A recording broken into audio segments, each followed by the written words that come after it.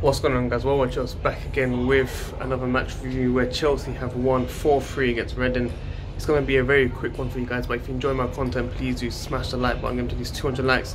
If you're new here, subscribe, hit the bell notification, stay what you want to watch. If you enjoy the view right now in Morocco, make sure you always stay up to date with Worldwide Chelsea. I'll be back in August. New camera, new mic, new podcast, new everything coming up, so make sure you join the journey. But let's talk about the lineup. Caballero, Zappacosta, Christensen, Tomori, Alonso, Drinkwater, Bakayoko, Pulisic, Barkley, Kennedy, Giroud. I was got to say one thing. Drinkwater and Bakayoko in the pivotal role is an absolute disgrace. It's not good enough. I feel sorry for Pulisic. He had to play with these players. But Ross Barkley, for me, he has been excellent. This pre-season he has been excellent. I know under Sarri he was also excellent in the pre-season, and I really hope he pushes on from here. I also believe Frank Lampard has definitely boosted his confidence. Free kicks, scoring goals from outside the box in the previous games. Of course, this guy, he's going to do a lot better. But obviously Mason Mount did come on and also showed why he's good enough as well. 2 goals. I've got to say the goalkeeper for Reading was shocking. He was really, really bad. But massive confidence boost for Barkley and Mason Mount. Obviously the competition for the number 10 role will be there, and also Loftus-Cheek as well, coming back in January as well. So it's going to be a very good competition. I think the midfield also with Kovacic and Jorginho have been excellent. The midfield for Chelsea have been very good in pre-season. The wingers have been decent.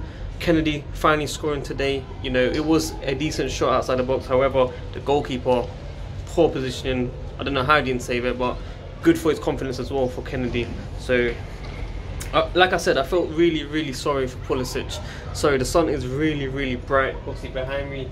You lot can see, so it's a bit difficult to keep my eyes fully open. So forgive me for that. But yeah, Kennedy, confidence boost. Pulisic, I felt sorry for him because he's playing with these players. He's got Alonso behind him even, and the defense. This pre-season, I do not understand how we conceded 3 goals. I don't understand, like the corner. Who's at the post? Who? Basic schoolboy errors from Chelsea today. It's not good enough. I was expecting to see the first 11 expected against United to be starting today. We need to be getting into that, confidence in the first 11, or at least the first 8-9 players at least. How are we still playing these type of players? The strikers, they've had good moments throughout the entire pre-season, but I don't think it was good enough from any of them. I don't think Giroud's good enough to lead the line. I don't think Michi's good enough to lead the line. I think Tammy has probably had the better pre-season out of all of them, personally. But even with him, I'm not fully confident, simply because I see some shots from him over the bar, deflected, cool, whatever. But our strikers, I don't know. I honestly don't know. I really hope we get some luck, like personally. Maybe I'm being a bit reactionary, but I'm not going to overrate the players. The only players I think that have done well this pre-season is Kovacic, Ross Barkley, Mason Mount. The top 3 players that I've seen personally from my own eyes, watching the games, them scoring, making things happen, winning the ball back and changing the game. Well done to them, man. But yeah, this was just a quick review. I'm flying back on Tuesday, of course. I had a really good birthday, so thank you everyone for the messages, and thank you for over 65 Patreons. If you want to help me, $1 a month, click the link below. Group chats, articles, growing on Twitter, everything's going to be happening, giveaways.